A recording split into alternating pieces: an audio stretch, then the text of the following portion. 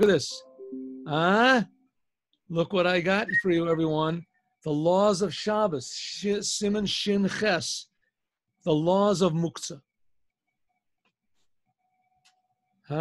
Good? What do you say, Rachmiel? Looks nice. Good. This is a PDF? Looks good, Rolf. I don't know what it is. I downloaded it from so it's probably a PDF. Chabad Library Org. So you downloaded it and you're showing it. It's like saved to your desktop. Yeah, I guess so. I mean, no. So listen, that's a PDF. Sure, I don't know if it is. Listen, if I want to go to the next page, I have to click over here next. So I didn't really download the whole thing. Okay, let's go. Come on, ready? Siman Shin Ches. Davarim hamutarim, things which are permissible, v'asurim, and forbidden, letaltel, to move on Shabbos. Muktzah, the laws of Muktzah.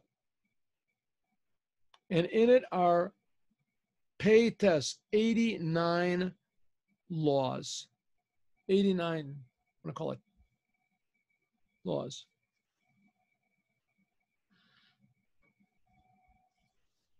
Okay, now enough. We can just say like this. According to the Torah, you can touch anything you want to on Shabbos. You can move anything you want to on Shabbos. Absolutely nothing wrong with touching and moving on Shabbat, your candlesticks, your, the money is on your table. You can move the money off. You can take it with your hands. No problem whatsoever, according to the Torah. According to the Torah, you can move a fountain pen, if there's such a thing, fountain pens, and anything you want to, you can move on Shabbos. You have a precious guitar or something like that, you can move it. But the rabbis decided they didn't want this. And you're going to see it started with King Solomon even. The rabbis decided that they did not want people to act on Shabbat the way they act in the weekday. And as we've said many, many times in this class, the rabbis are the same thing as the Torah, because it's a commandment in the Torah for the rabbis to make laws and fences around the Torah. It's a commandment from the Torah. So the whole argument between the Rambam, the Maimonides, and Ramban, what's it called? Was it Milchemet Hashem? If the commandments of the rabbis are also considered to be from the Torah or not. And the reason that they're more lenient, because the rabbis just decided that the punishments are, if you have a doubt, if you did a rabbinical commandment, you don't have to do it again. If you have a doubt, if you did a Torah commandment, you don't know it, did you? Okay, so here we go. Now we're going to learn a law. All these laws are purely from the rabbis, called Muktzah.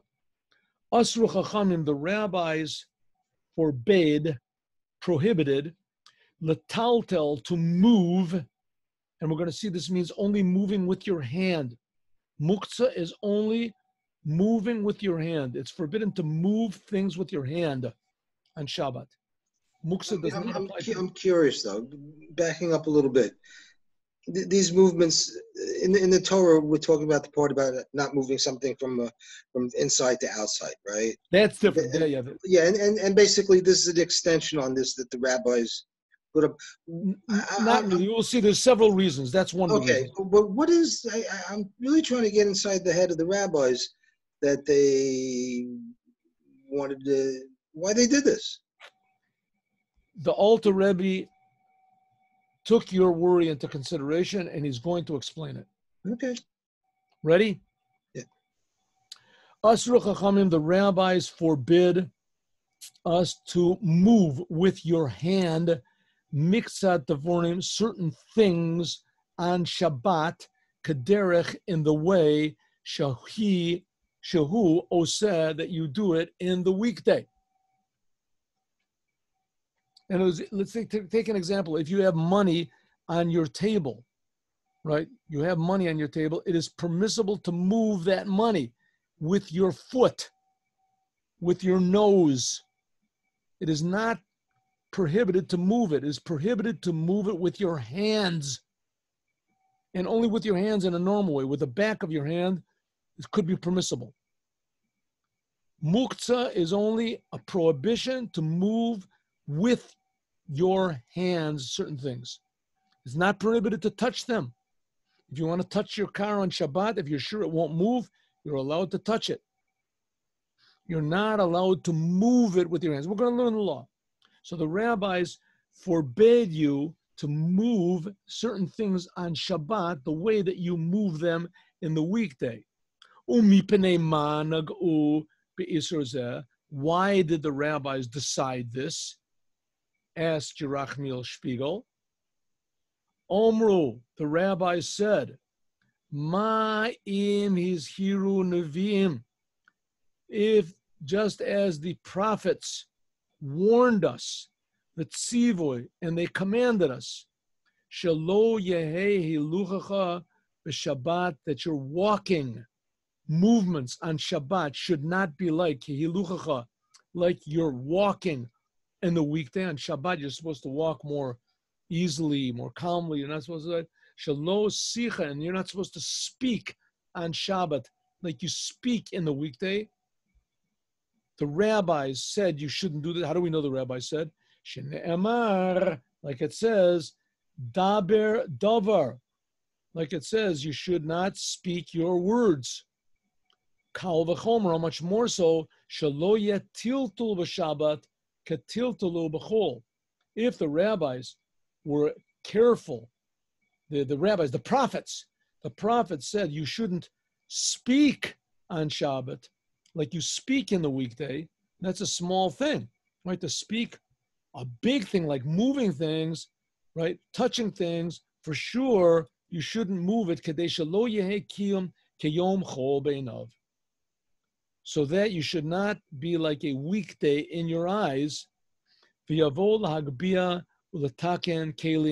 mipina, lapina, o mibayad, labayad, o latznia, o lasia avanim, o kiyotze bahem. So, one reason for muktzah is to remind you that it is Shabbat, to remind you all the time that it is Shabbat.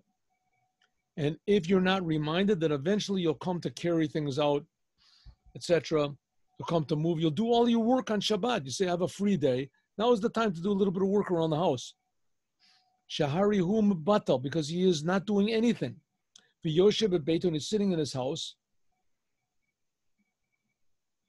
V'yavakesh davar sheyitasek bo, and he'll think of something he wants to do. V'nimsa shalo Shabbat. It'll end up that he didn't rest at all. Ubatal atam shenemar b'Torah, and he negates the reason what it says in the Torah in order that you should rest. This is always the lecture that they always give, these, rabbis, hardcore rabbis. A non-religious person, what does he do on Shabbat? He goes to the beach, or he goes traveling around, goes to the beach. So it ends up he never really rests. He's running around, he's playing this, he's all tired out, he's all knocked out. By the time he goes back to work, so he's all knocked out. Okay, let's leave that. But anyway, there's a certain point about this. On Shabbat, you're with your family and you rest.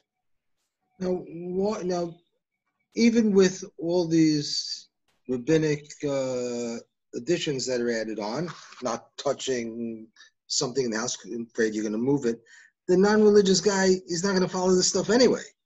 He's still going to go to the beach. Why for all the rest of us who know it's Shabbat? I'm sure there's a good reason.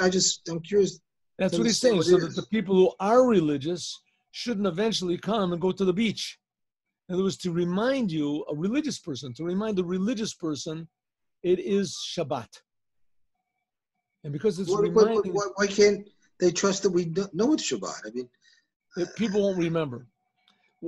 I didn't want to learn these laws, but there's the laws of... maybe we will learn them, actually, Shin Yud Chet. But there's the laws of what's called Shia Hatmana. That's in like Reish Nun, Vav, Reish Nun Zion. And there's another set of decrees of the rabbis regarding cooking before Shabbos. Before Shabbos. There are certain things that you are not allowed to leave on the fire before Shabbat. Before Shabbat. Which type of things? Things that are not cooked sufficiently. Things that are not cooked sufficiently, that they have not gotten to, let's say, 1/3 cooked, you cannot put them on the fire before Shabbat. Because you can't cook on Shabbos. No. Your vessels can cook for you on Shabbos. No problem. No problem. According to the Torah, you can put food, let's say, even according to the rabbis, you can put a piece of totally raw meat in a pot before Shabbat. Totally raw. It has to be raw when Shabbat comes in. Permissible to put in, and on Shabbat it boils and cooks. This is 100%. By the rabbis? No, 100% okay. According to everybody. Okay. Totally raw, no problem. Totally raw. The problem is if it's a little bit more than raw, cooked, it's taken out of being raw. Because if it's raw, they say, let me finish. Totally raw meat is okay to put on Shabbos. If it's meat is 1/3 cooked, it's also okay to put it on the fire on Shabbat. Before Shabbat. On Shabbat, you can never put anything on the fire. But if it's less than 1/3 cooked and not totally raw, and there's a little bit cooked, but less than 1/3, you cannot put it on the fire before Shabbat. Why not? Because they're worried that a person is going to come home on Shabbat and his food won't be cooked 1/3, and he's going to stoke up the fire. Because people, when they get their needs, they forget about Shabbat. They forget about everything.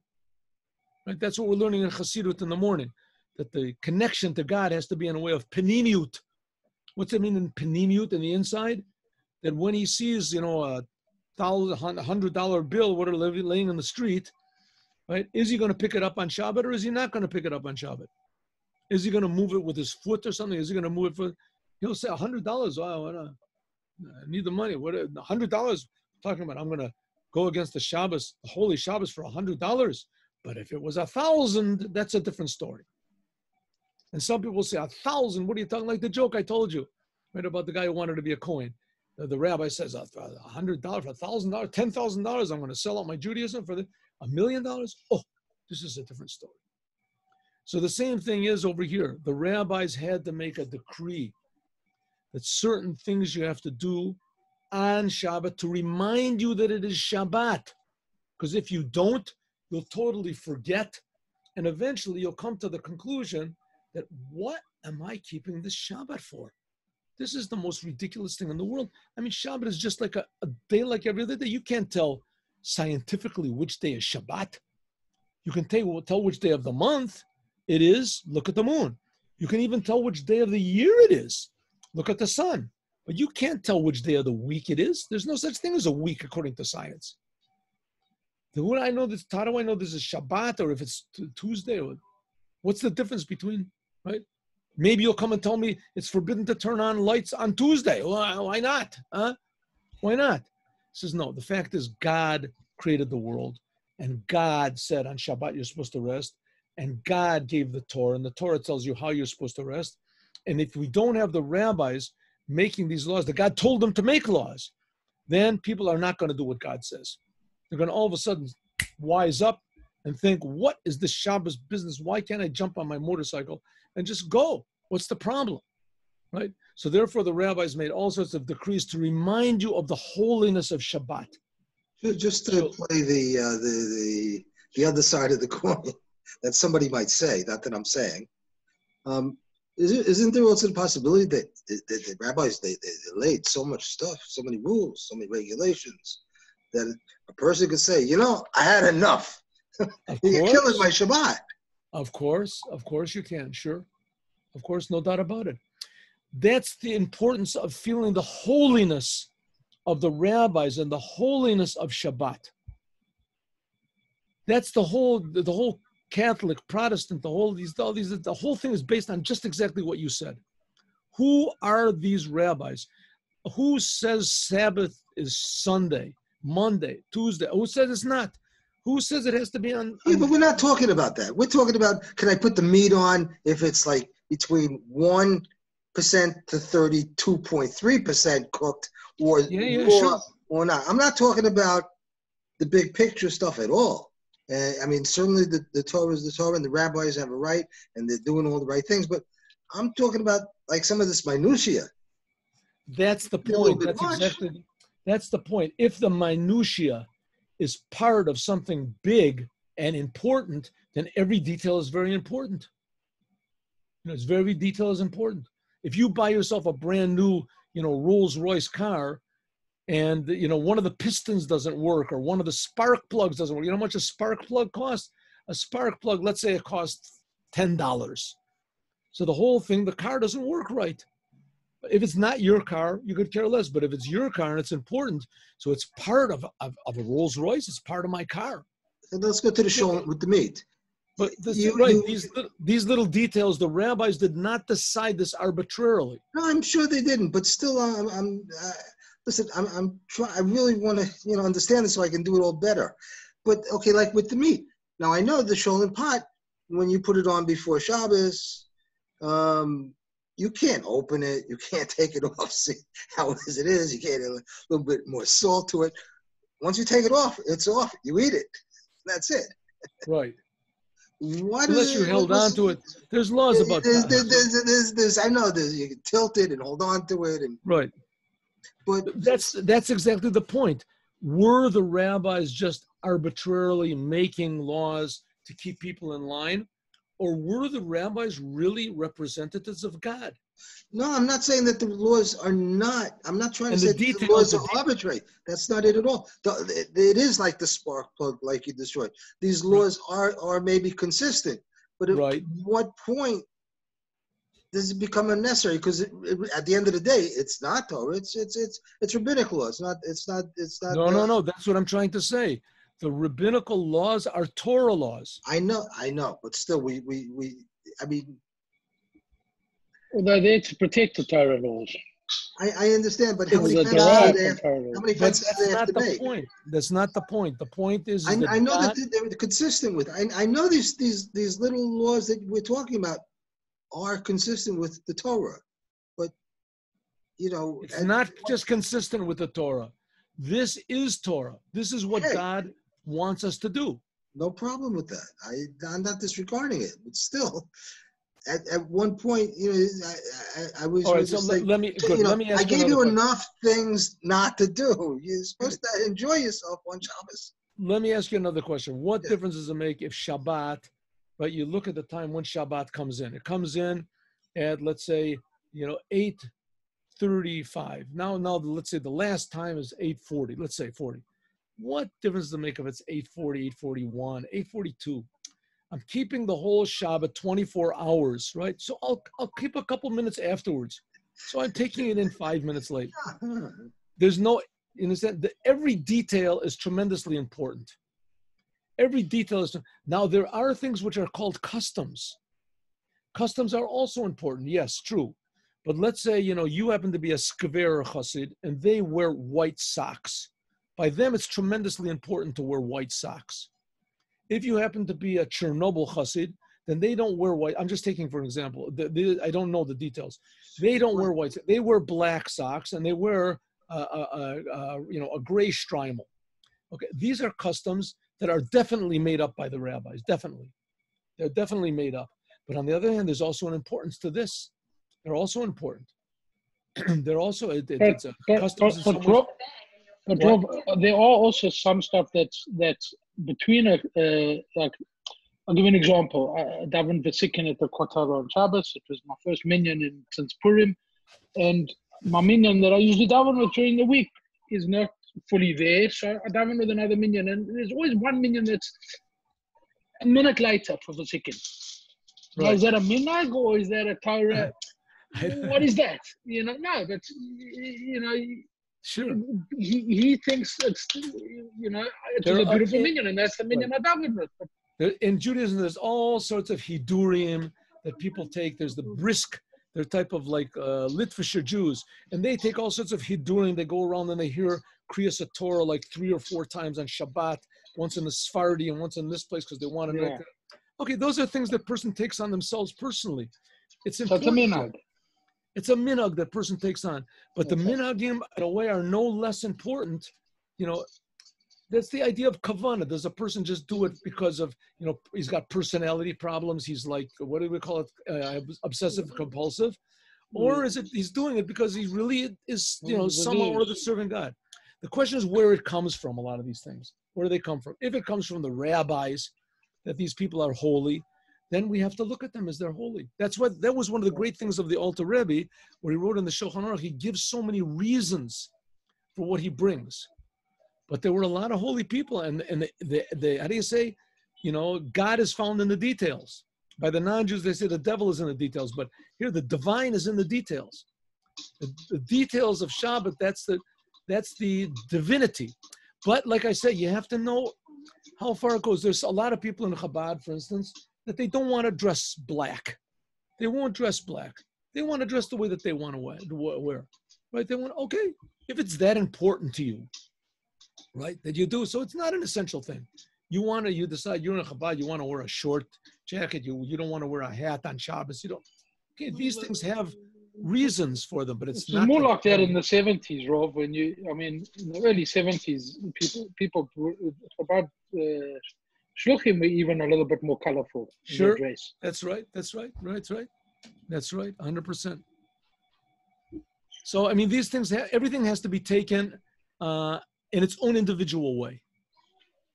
It has to be taken in its own individual way. You have to look at the facts, and you have to weigh the facts out clearly, and then you have to go and ask, you know, is this really an essential of Shabbos? Is this really a thing that was really very important? Is it really that important? Should I wear a tie on Shabbat? Should I have to wear a hat like everybody else? Is this really the, essential Judaism or not? Maybe yes, maybe not. Each person according to his own thing. But your question is a good question. Of course, it's on, it's on point. But on the other hand, you can't, just wipe off all of the details. That's what Christianity basically did. It's just that we believe in Torah, we don't believe in any details. You don't have to put on any commandments. You don't have to put any boxes on. It doesn't make any difference which day is Shabbos. It doesn't make any difference who a Jew is. It doesn't make any difference what you eat. It makes a difference what comes out of your mouth, etc. And it eventually, morphs into this monster, that just has nothing to do whatsoever with the Torah and with the commandments. And it says it's based on the Torah. So, on one hand, you can't take away that there's so much body that there's no soul. But on the other hand, there can't be that there's so much soul that there's no body. It has to be both together. And that's why we're learning these laws. And we're going to talk about this more, God willing, tomorrow. 8:15. Hey, thank you. Good answer.